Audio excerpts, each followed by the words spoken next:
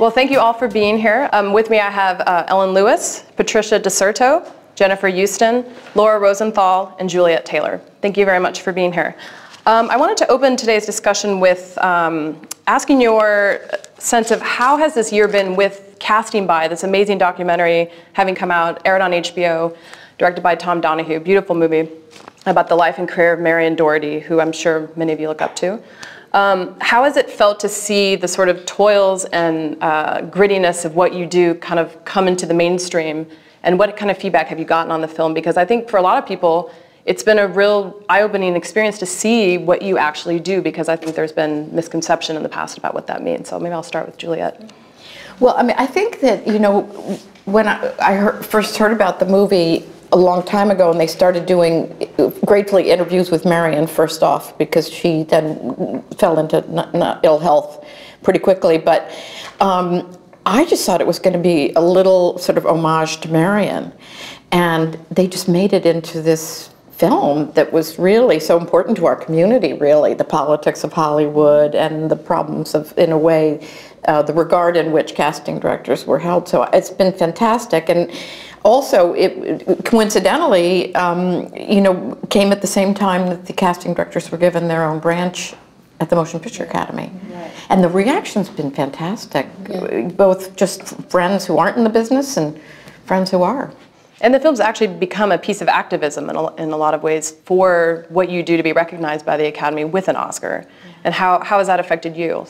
I mean, the film, I think, just made our craft or what we do in a more three-dimensional. Mm-hmm. So even people that work with us every day, you know, I've gotten many, I'm sure we all have, emails and phone calls like, congratulations, I'm so proud to do business with you, this is just amazing. And I think it's like, it's just a recognition of what it is, and hopefully it will layer to a place where we're positioned to continue what we do and be recognized in a more, I guess, traditional way. Yeah. I do think that it probably should even be required viewing for somebody sort of entering the business too. I mean, it's for directors and producers and actors and casting directors to see. I mean, actors especially. You know. We are such champions of them, and you know, you can see sort of that thread through the whole movie that you want them to do their best. Which they don't necessarily think,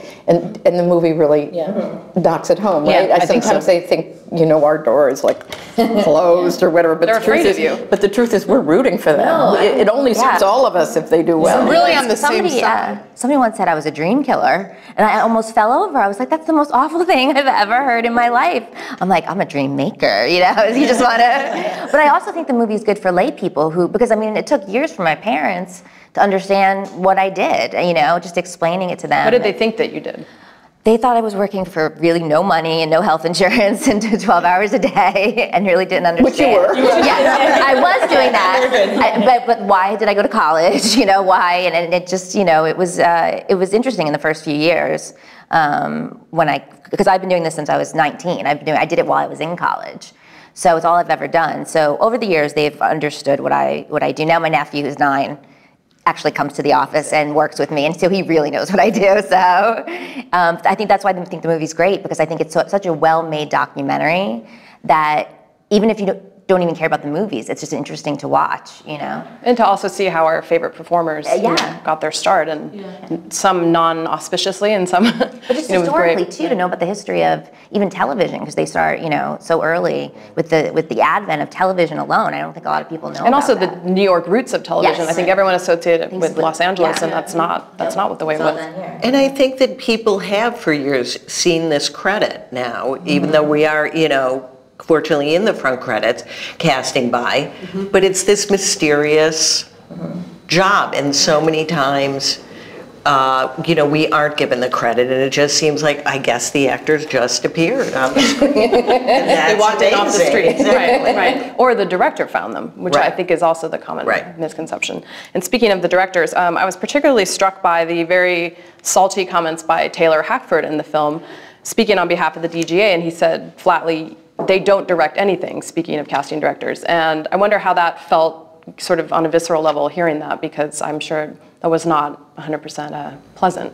You know, I don't know. I didn't have a horrible reaction to it. It's kind of funny in a way, because really Unintentionally funny. What he's saying is nobody knows what goes on behind a closed door.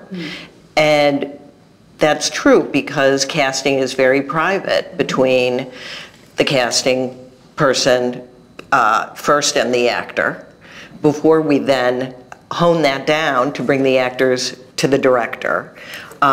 So that's a whole part of it. Of course, he doesn't address at all, are the actors, why he's meeting the actors that he's meeting. Right. And of course, that's because his longtime casting director has done her job and is presenting certain actors to him. But it is something that's very private. So partly what he's saying, it does go on behind a closed door, but what he's leaving out is that the reason that it goes on behind the closed door is to protect the actor who's doing something that's so vulnerable, and 9 times out of 10 ends up in rejection. Right. So that's why that door is closed. And you are the ultimate advocate for the actor in that case. Yeah. And like any movie, sorry, I was just going to say that it was a perfect villain. Oh, I mean, yeah. He really is. I mean, it was a documentary. We needed him, you know, to be able to kind of add that. It served our argument more than... Because another part of his argument was that, which has always been the argument, I guess, against casting directors being acknowledged by the Motion Picture Academy, was who knows where a casting director's job begins and ends and a director's job begins and ends. Well, you know, though. But you could say that, about an editor, Linda Lowy or whoever responded to that in the film said, you know, but you could say that about an editor. You could say that about so many costume well, the designers. DP, the editor. Right, exactly. And so it doesn't really hold. Yeah, he disparaged the cinematographers too, in a bit, like not just casting directors. And they showed an image of him standing alongside his cameraman, clearly indicating, "Oh, I'm telling you what to shoot." Well, and so all his whole thing about it's just sort of evil and reductive, you know, in that way of hopefully you don't remember who you bring in or whatever. It's a seamless, you know, beautiful thing once it's on the screen, and you hear that all the time, and it's gossipy, you know, like oh, the DP that directed the film, the director didn't. There's always that kind of thing, you know, like it's just story, right? We're really, really important to the process.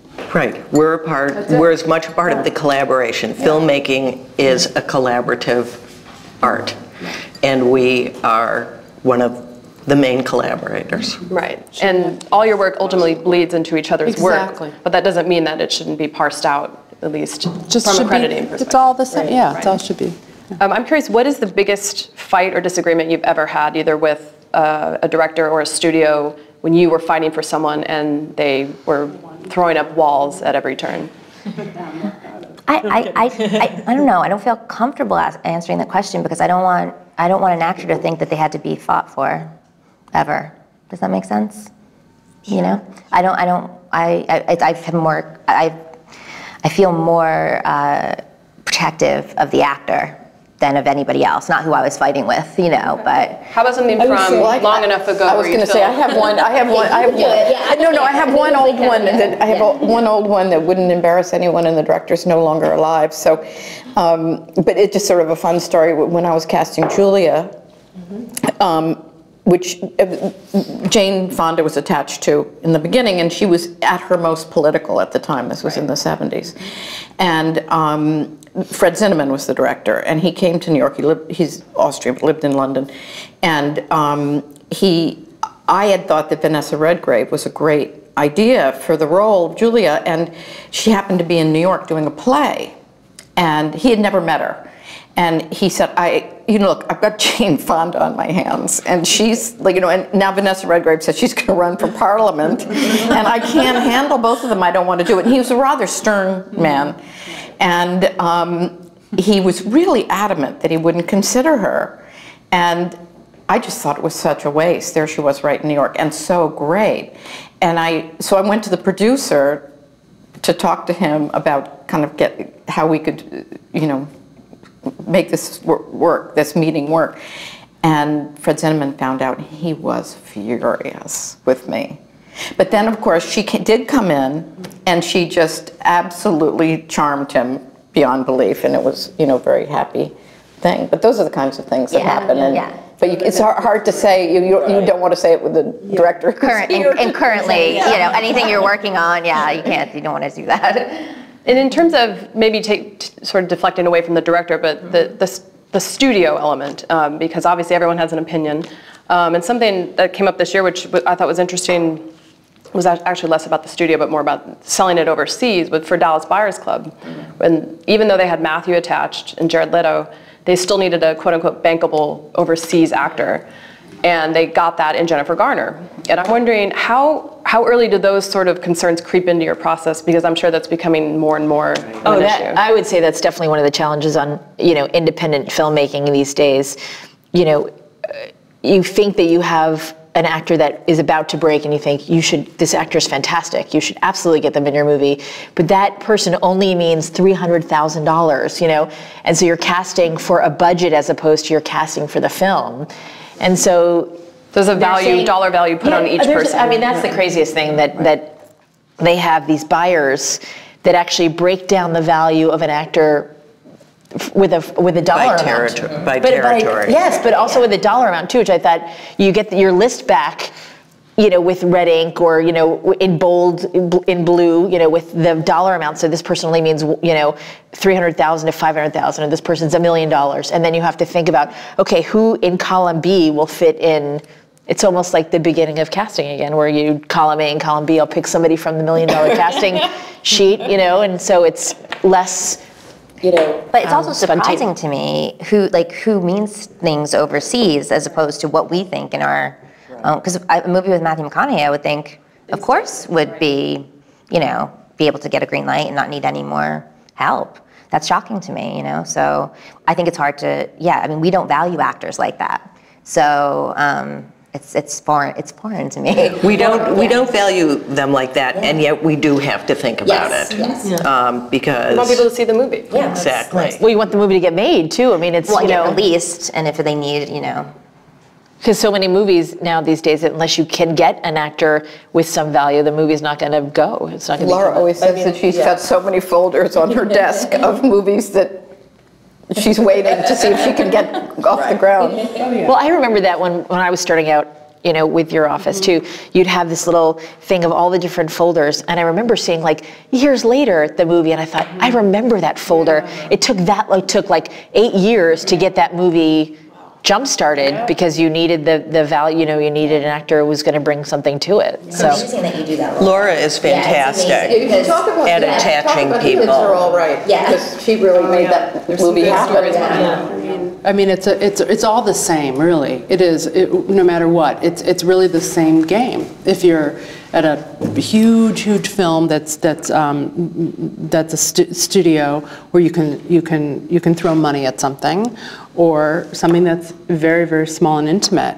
it's the same game. You know, what's your audience, who's going to come see it, what's the value of actors, and it's a people game. And once again, we're those people. So we lean on so many different jobs, producing and kind of helping, you know, the director even understand that it isn't so precious anymore, or it never really has been, that you really have to find the combination that works. And markets change all the time, and you're sort of instinctually aware of that, and you just sort of try to kind of, you know, play the cards. And The Kids Are All Right's a great example of how difficult is it to cast gay roles in movies, because I know that movie in particular is another one. It's hard. I think that women are hard. I think that, you know, actors are easier to attach money to, and I think with Kids Are All Right, I think that it was you know, Juliet would say, I'm pretty good at making deals. I learned from Juliet, but I do sort of forget after I've done it because it's so intense, and you just sort of try to make it work, and then so Kids Are All Right, through the script became funnier, and I think that really helped the market, and I don't know what the question was. The gay role. The gay role, I think, just generally women. casting and It's how women that's right. over a certain age. I mean, it's just sort of like formulaic. There's nothing that. But were there several people attached to The Kids Are All Right during the trying to get it going? Yeah, we had a slightly different cast, and then we couldn't really get it all together, and then the director had a baby and worked on the script and came back, and we really just sort of like, with a wing and a prayer, just sort of went out and did it. And you never really have enough money, and it sounds sort of crazy, but it's the same thing. Even if you're working on a huge film, it's like, oh, there's not enough money, or you have to pay actors less than they should. That's an issue, I think. Yeah. That was, I'm all for getting actors for nothing when everybody else is, but it's a real drag, when you're, again, us supporting actors of, needing to make a living. I'm veering off to another subject. Something people don't know about our profession is that we do, A, have to cast within a budget, and B, that we have to negotiate all the agreements. The left brain and the right brain, they're both important. People don't really know that. Right. In the real And that world. you're actually involved in all of those negotiations. We really are. Yeah. We really are. We were trained. Juliet trained us. Yes. And Yeah. seriously, we know Marion. No, I don't know how other people are, but I don't know about you guys, but sometimes even though it's really hard, but it's sometimes fun to just not have you have an opinion in another way. You have to get the job done. I think what people I think people don't realize how creatively involved in everybody who's on the screen. But then they also don't realize just what we're saying, that we're involved in all the negotiations and then the scheduling. Mm-hmm. So in fact, producers work so closely with us. And because we did all work for Juliet, we're always anticipating a problem, and then trying to circumvent that problem. That's what Ellen taught me. No, that's what she said to me. Anticipate, anticipate, anticipate. And then I do it in real life now too. It's crazy, yeah. It makes you right. It makes you slightly insane. Right, and you believe it's going to happen, and you prepare for it. Right. But I think that it's what makes, as I said, a lot of producers appreciate all of us, and agents also, because we're just constantly communicating what might be happening. Here's what's going on. Yes, your client could do that for a day, but then we're going to need them this day. And they come to trust our word. That's what I was going to say. We've all, hopefully, we're really good at what we do. And I think good relations, communication, and trust. Mm-hmm. Well, and that feeds in perfectly to my next question, which is, why do you think this field is so dominated by women? Because all this, the skill set and multitasking that you've just described, I think we would all agree, not necessarily not found in men, but possibly more commonly found in women. And I'm wondering, what aspects of that do you think really actually make this one of the few female-dominated corners of the business? I think it came up in the film Casting By that Marion always used to say it was because we get paid so poorly, but which isn't so true anymore. But that's how it started. Meaning that women were willing to take the jobs early on because they weren't. And many men who started out doing it moved on to do other things that were more lucrative, but that's kind of an old story. I think it is old. I think we really do better. I mean, that makes sense as the inception, but now it's grown into. Yeah, it really has. But I think there is, and maybe this is a sexist thing to say, but I do think that it's a very intuitive job, and I think that is definitely a strong point. Right. Didn't you also say too that I think women have a kind of nurturing quality too, and that the many very difficult at times personalities between directors and producers, and that we're able to sort of negotiate that and sort of, And I don't know if you ever said it. I think you said this, Juliet, but it's sort of like, it's like hosting, because you're introducing people to other people and making them all feel comfortable, and it's sort of that kind of a dynamic that you have to set up in a room that can be really artificial and really scary and really uncomfortable. Or killing dreams, like someone said. Or be a dream killer, No, but I truly think it is like you have to be comfortable with be comfortable enough with people to be able to bring them together and make them feel comfortable. Well, and also if an actor doesn't feel at ease, that he or she's probably not going to do well. Right. Also, I think it requires a high tolerance you have to actually appreciate and enjoy people who might not be very likable. And you have to say that person's really talented and not let the fact that they aren't that likable or not a nice person get in the way, director or actor. I think so you have to get past that. Yeah, you're kind of running interference too a lot. women are better at that. Yeah. I think also questions. We ask a lot of questions. I think And aren't that afraid to there's- ask questions, probably. Yeah, and that's how you get your information, and that's how you sort of intuitive what's up, and then even by asking questions on the other, it's like the right side and the left side of the brain kind of really working perfectly. And we're just smarter. Our gender is just smarter and better at that. I mean, it's Strike just, that. and then we know how to. Out there. Can't take it back. No, and then you know how to make the deals, right? So it's sort of like taking it both, the perfect storm. Well, you talked, the image of your folders now is in my mind, and I think about your folders and also Marion's note cards, which I just love the idea that James Dean, very pleasant, all the fun notes that she said about him. So charming to think of all these amazing actors being summed up in a couple words. And I'm wondering how has the process changed with technology? I know a lot of people audition via Skype. A lot of this is computerized. Are there still vestiges of the folders and the note cards that you keep to keep your tally We fresh? keep it, I think, in a lot of ways. I mean, I'm right now having casting sessions.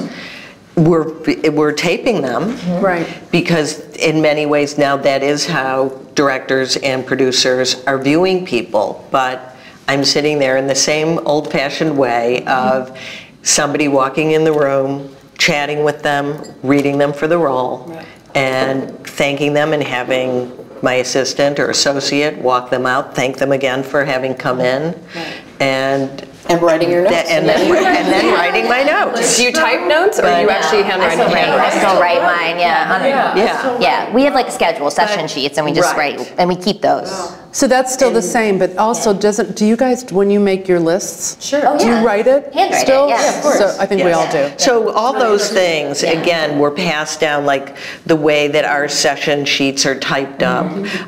For ourselves, it was from Marion to Juliet. Like when I worked for Juliet, I know, oh right, this is how Marion did it, and for us, we put the agents down, but when we have our director sessions, we never list the agents.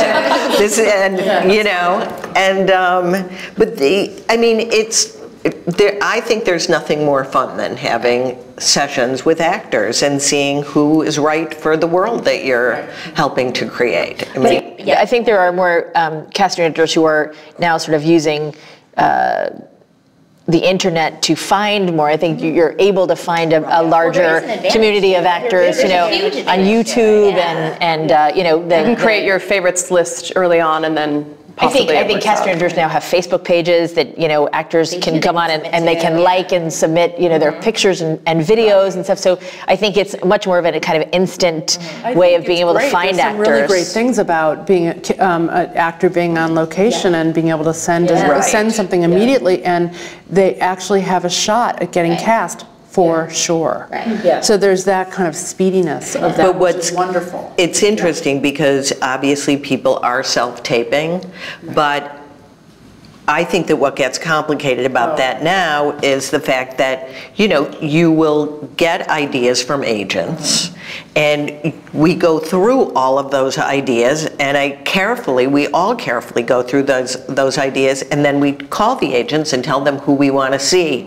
But then all of a sudden, you will just start getting self-tapes. And that's where, maybe it's getting too much into what we do, but they didn't have, if a self-tape comes that you weren't request, I think the best thing to say is, it's like showing up for an audition without an appointment, and you just have to put your, So and that's hard. Has that replaced the picture and resume being dropped off at your door? No, they actually put themselves on tape. No, it's worse. It happens. Worse. I mean, for me, because I've been doing television for the past couple of years, more than films, and the turnover time is so quick with television. The advent of all this internet access it was unbelievable, because I started out as a casting assistant on Law & Order.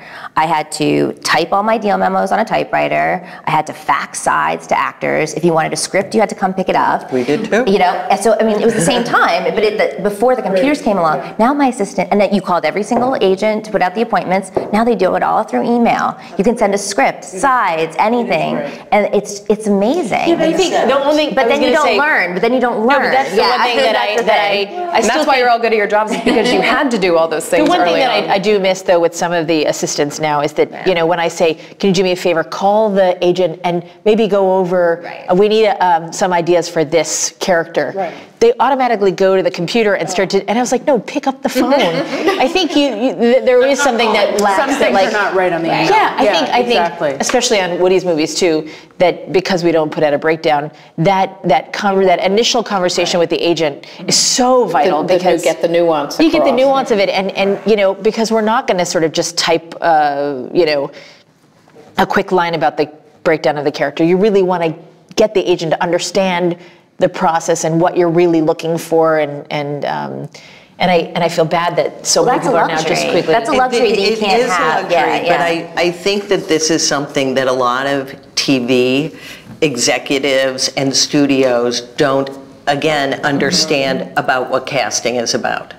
And I think that the casting directors are under so much pressure and to do things so quickly and to have like, you know, it's more about volume rather than what the actual creative process is. And I actually think that all of those executives should try to cast something at some point. I think we should switch places. I really do, because it's crazy. They just take it for granted because it's always done so well, I think. And because casting directors are just doing it and they're working till 11 or 12 at night. And it's not right.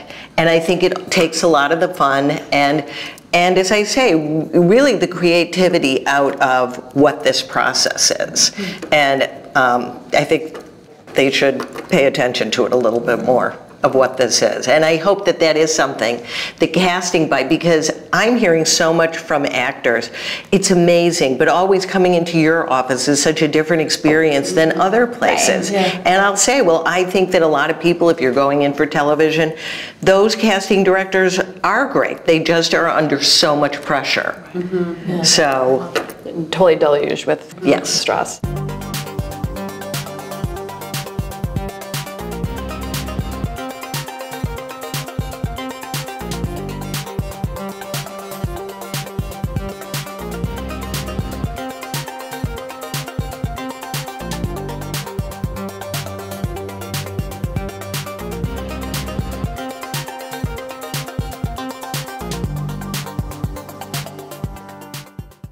Speaking of actors, I would love to know, I'm sure a lot of them ask you for advice all the time, and I'd love to know what you tell them never to do in an audition.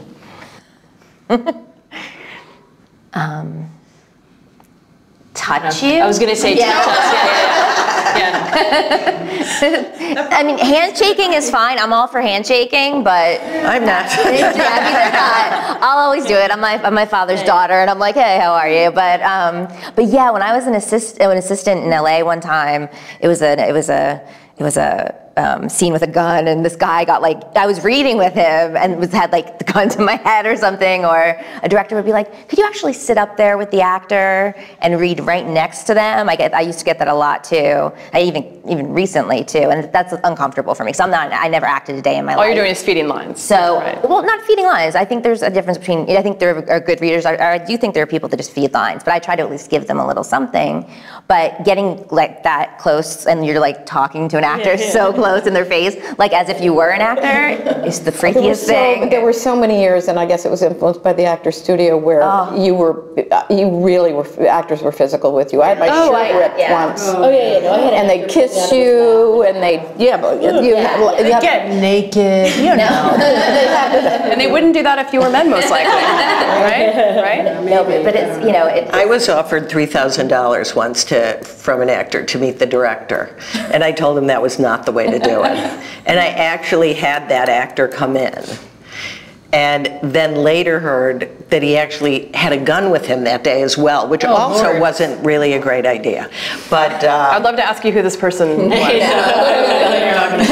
All I'll say, it was on Goodfellas. That was my next question. And I did schedule a policeman on either side, cops that I was trying for the movie. I put on either side of that actor and told one of them, like, this guy kind of scared me, so did he make the cut for the movie? He's in the movie. That's what I suspected, yeah. See, that's perfect for that movie. To go back to your question, though, I think that one of the things that happens that's upsetting is if you meet an actor and you're really taken by them, and then they come in on the day of the audition, and they've done some dramatic change to themselves, like they put on a huge amount of makeup, or You mean to look more like what they think the role they is? think maybe to look prettier, or they think the part requires something, and they do something very specific, and it kind of freaks you out. But I've said to people, don't do anything different. I said that too. I'm like, well, you Do it do it right now. exactly. Do this tomorrow, and don't change anything. It's also good when actors, you don't see them working at the audition. You mean taking a moment before? I need to take Oh, yeah. You know, I think it's great to do your work, but when you come into the room, Well, especially with the director session too. I mean, I tolerate anything really, but I think if you're in a director session and they do that, I think people already judge you on that. Simplify. Yeah, exactly. Well, and don't the actors who get the roles generally the ones with the most ease, and you're not aware of them working? I mean, those are...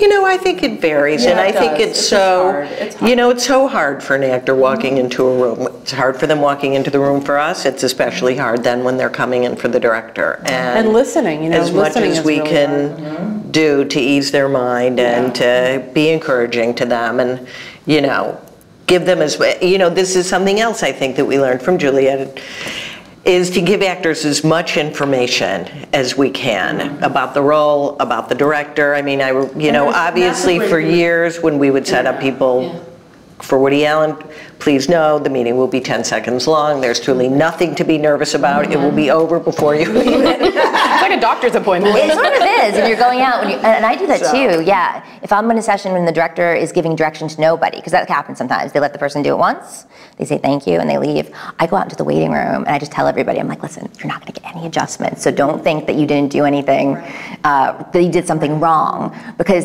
actors always wait. They're always like, they're done, and they want something done, but in those situations, I always kind of go out there and kind of whisper to them. It's nice of you to tell them that, though. Well, because I don't want them to feel like they did badly, you know? I want them to know that you did a good job, and they're doing it to everybody. Right. You know? Because they don't know how everyone else is. Of course not, Right. yeah, so. They're not in the room with everyone else. No. I'm curious, I sort of think of Grey's Anatomy as a big milestone in terms of the colorblind casting approach, or sort of famously, a lot of those roles were not written for the actors who ultimately played them. How much leeway are you finding with scripts now to cast people of, you know, different ethnicities or different races that's not necessarily in the script? And, you know, how much freedom do you think you have in those circumstances? And I know TV is very different from film in that capacity, but what's that experience like now? I haven't run into anything. I have great freedom, especially on Orange is the New Black, and that being a great example. Yeah, I mean, I you know, they're amazing, and I bring in, for one role, I bring all different ethnicities in, you know, white, African American, Latino, everything, and they just choose the best actor, you know, and that's really, I'm really lucky. I'm really, really lucky. It depends. Yeah. You know, like I'm working on a period movie right now. You know, sorry. And it just wouldn't be right for certain ethnicities to be in it. Yeah. So, but always to be open. Juliet, how does this play into Woody's films? I know he writes for all different types of actors, and I'm wondering how much flexibility has there been with some of the scripts you've worked on recently? Well, you know, because he writes, he used to write stories. Now he's shooting in Europe a lot, but he wrote so many movies that took place like on the Upper East Side of New York that it didn't offer itself to a lot of diversity. So he's particularly conscious of it when he can. He likes to, like casting Hazel Goodman in Celebrity, that wasn't written for an African American actress. He's very conscious of it because he knows what he writes doesn't naturally lend itself. Well, shooting in Europe lends to more diversity too, probably. Well, European. At least European, right? European diversity. Diversity is very subjective, I guess. Yeah. Does anyone else have any stories like that? Has this figured into? Well, in the story and casting by Lethal Weapon. Right, of course, that Danny was really Glover, right. wonderful. That was so amazing. I was there. I was at that Artios, and I emailed you immediately after to tell you that story because I was almost in tears, and I couldn't believe it because I was in LA at the time, and I was like, Juliet, he just said the greatest story about Marion that I've ever heard, and it was beautiful. It was very touching. And that's something to always keep in the back of your head, you know? It's really important. And I'm sure that there was resistance to that. I mean, they didn't get too much into it, but I'm sure that, you know, once the director saw Danny read and thought like, wow, this is great, But on paper, when Shane Black was writing that script, you know, he probably envisioned 2 cool white guys, but that's great. And it certainly wouldn't be the same franchise. I'm curious, you know, we talked about gay roles, and sort of the inverse of that is gay actors trying to play a breadth of roles. And there are actually very few gay or actors who are openly gay who play straight roles and are able to do that with a degree of success. And do they ask your advice in these situations of how to protect their private lives, or you know, I haven't heard that. Because I know it's very difficult, and I feel for actors who try to. Neil Patrick Harris being one of the few people who's been able to do pretty much anything he wants, convincingly, successfully, and Matt Bomer as well. But it's a very, very, very small pool of people, especially more so for women. So I'm wondering if you've ever had interactions with actors about that. It seems that the men and women who are in sort of the more romantic category really just sit on it. They just don't let people know. Right. I know Ellen had a terrible experience on Mr. Wrong when she was playing opposite Bill Pullman, and she has spoken of that and she was sort of not really out at that point, but thinking about her trying to play that part, it kind of hurts to think that she was trying to pursue something that maybe wasn't a natural fit, and I just wondered if you'd ever worked with... That's been going on for 100 years in film. I mean, Rock Hudson. Less so for women, I guess. We're more used to the male story. Yeah. That's been going on forever, you know, and I don't think that's ever going to change, unfortunately. I really don't think it's going to change. I don't think so either. I think there's going to be more roles for gay and lesbian. And it has gotten better, of course. Yeah, I mean, that's why on Orange, it's amazing. I get to cast like the You don't know who's gay and who isn't, and it doesn't matter. It doesn't matter, and they want it. You know, it's fantastic, and it's given so many actors. Glee, too, of course, has been amazing for that. Right. It's giving them so many opportunities that were never there before. I mean, I cast a transgender woman. Okay, I mean, it's like they wanted a real transgender woman, and you have to find that, you know, and an African American transgender woman, so it was even narrowed down more. So, you know, we gotta love the prison setting because it really allows for we can do anything. Anything goes. Did you put out a breakdown for that? I did put out a breakdown for that. I got about 10 submissions. There's really not, you know, an acting community, but I did it, and I did it.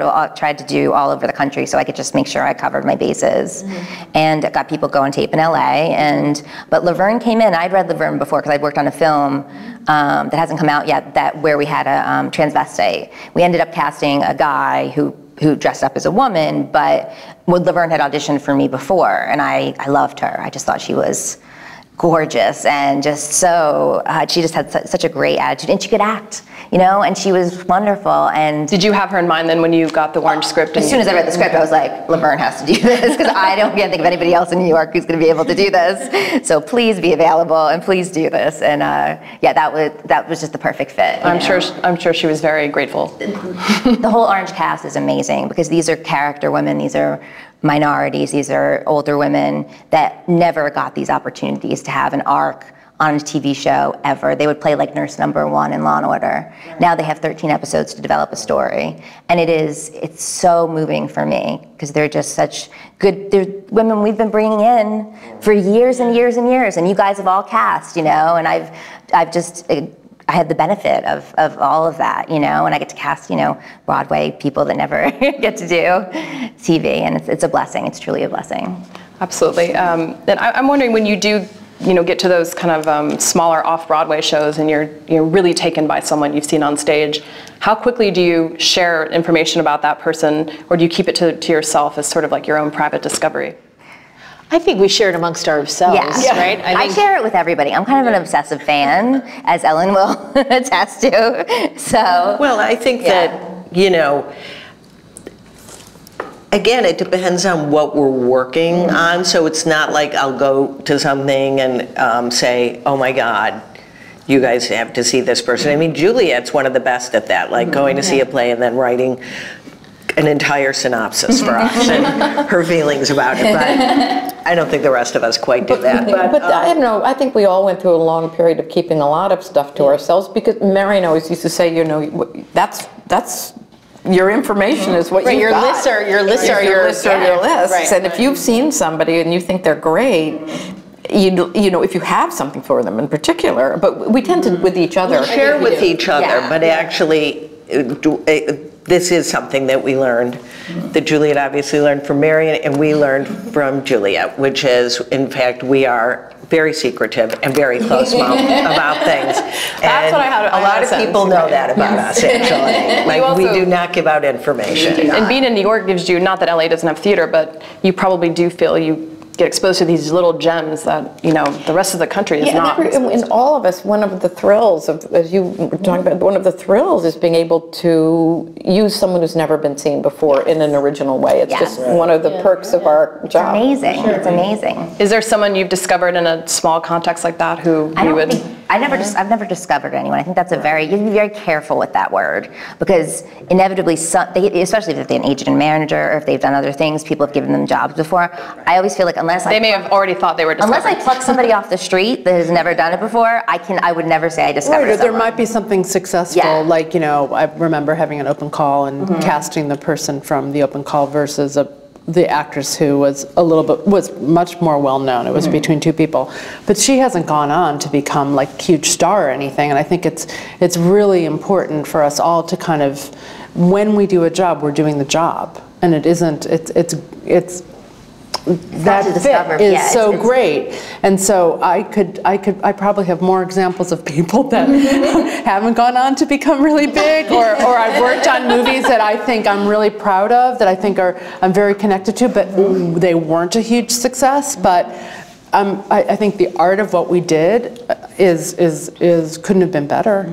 Well, so like, for example, like Annalee Ashford in Kinky Boots.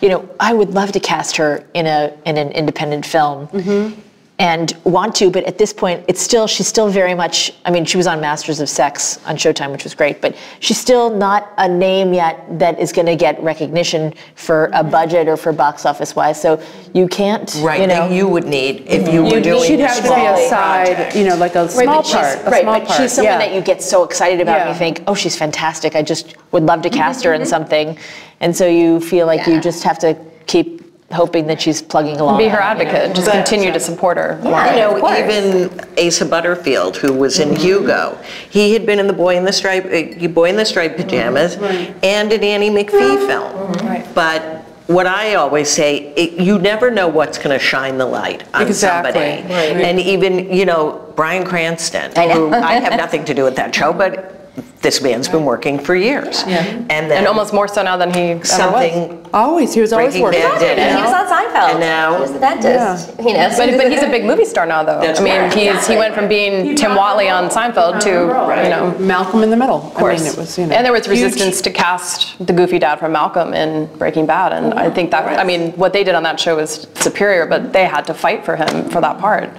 I don't know the story. So that's what you can do, is you can champion people, you can believe in people, and keep bringing them in and believe in them. But I'm with Jen. I hate the word discover. There are lots of casting directors who love to say that. I would never take credit for that. And they were not invited to be here today, so that's why you're all here. Because ultimately, we open a door for people. That's our job. They do the work. They do all the work. They get the job. You know? But you are an advocate, so don't discount. No, of course. And you're giving them support that, you know, oftentimes they're not getting from their agents, that they're sort of floating along, feeling isolated and alone, and no one wants me for anything. So I feel like seeing your face when I walk into the room is probably meaningful. Since you don't like the word discover, maybe you can say, what is a moment from your career where you really felt proud, not necessarily of you and what you had done, but proud of an ensemble you helped to bring together, or maybe you're at an award show and you saw someone win something, you thought, wow, that's great. It's a great moment. I would say I thought Midnight in Paris was sort of a highlight for me too. I mean, the amount of work that we had done of all the historical characters. That was tough to and really find out, you know, really learning about Hemingway or Picasso, or really, and then finding the essence of who they were, and not just getting a kind of carbon copy lookalike, you know. And Corey Stoll, really, I mean, had he not had his breakout in that movie, we wouldn't know him from House of Cards, and he's a perfect example with someone who'd been working for years in New York, sort of. Well, not years actually, not years. He'd only done, I believe, he'd only done A View from the Bridge. Right. Well, yeah, but I was bringing him in for a long time, just trying, for even day play. I was bringing him for like cops and stuff, you know. Right. So, and then it was great how you guys transformed him into him. And gave him hair too, which was great. Yeah. The local boy. Yeah. I mean, he's a local. He went to LaGuardia High School. Yeah. You know. I mean, for me, on Girls, I have to say that when Adam Driver got nominated for Best Supporting Actor for an Emmy this year, I couldn't have been prouder. I was so proud. I didn't care about anything else. I was just so proud of him because I had loved him for so long before he got cast on Girls, and then when he did such an amazing, and he just did such an amazing job that that almost brought me to tears, you know. Well, and the fact that too, then that show blurs the lines between comedy and drama so much that his performance could be perceived as comedic when he's actually so absurd and sort of dark, but in the best way possible. Yeah. I was very equally impressed with that. But when he got nominated, like somebody that they actually noticed. Alongside the Modern Family cast, it's not bad. That was amazing for me. I was so proud of him, you know. So. I don't know if I can think of a specific film. I feel lucky about a lot of groups I put together. I mean, not a lot, but you know. And it's so much fun casting all the small roles and doing the day players. I always say this because I worked for Juliet for 8.5 years, and so I'm always more comfortable casting the day players. So I love it. It's like, really, do I have to do the leads? Okay. But, you know, it is so much fun. And they're so grateful, too, I'm sure, you know.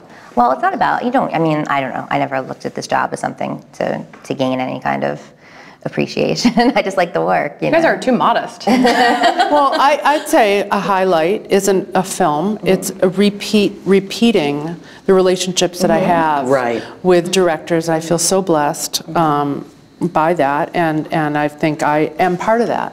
That I'm attracted to people, and they're attracted to me, and I work with pretty much really great people, directors and producers. Right. So I think that's a highlight, that I get to work with people I want to work with again. Yeah, you know, that want to work with me. That are loyal to you. Yeah. Whatever, it just works, you know, somehow it just works, and, you know, it may not one day, but it's working right now. So it seems to be. And if you could give your younger self a piece of advice, say when you're just starting out about the business and about being a casting director, what would you tell her? Work for Juliet Taylor. Work for Ellen Lewis. Work for Ellen Lewis. So that would be mine. Or maybe what to expect that you maybe would have liked to have been prepared for.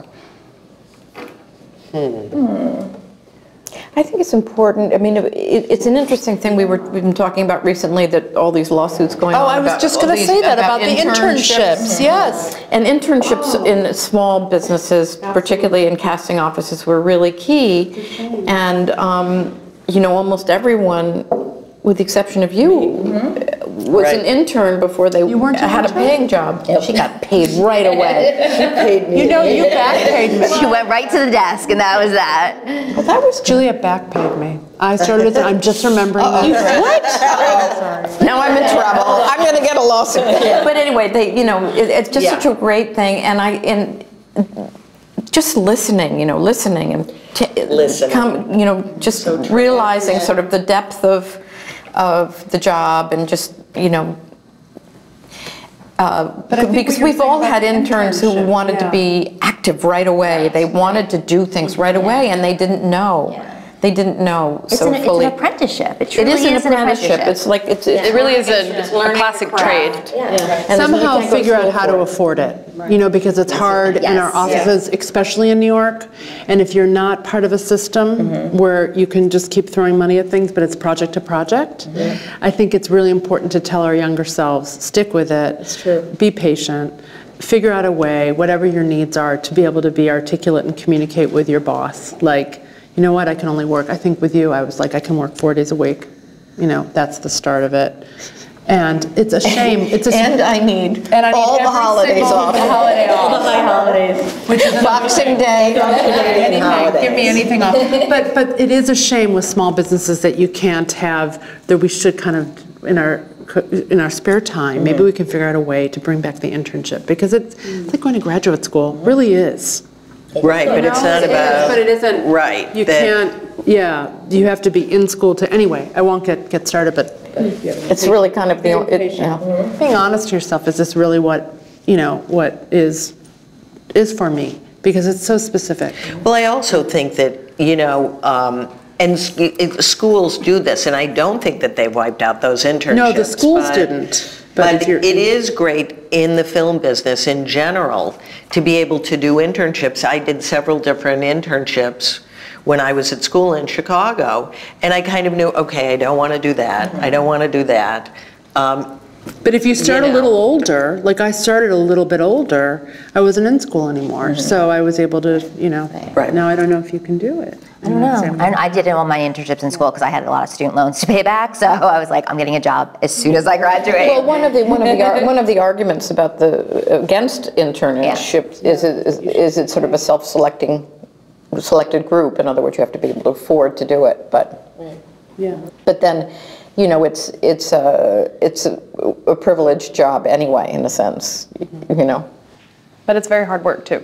Like everything in show business. I mean, there's no one falls into these positions, just out of the... It is. It's a very stressful job. It is. I mean, we're not surgeons, but, it is a stressful job. It's all relative. It is. Every director obviously thinks their movie is the most, or their TV show is the most important thing, and they want you to bleed alongside of them, and it can be very intense. It's very pressured, and you do that over and over and over again with every single person you work with. How do you control stress? Because I wonder, what do you do to really... I didn't. I don't.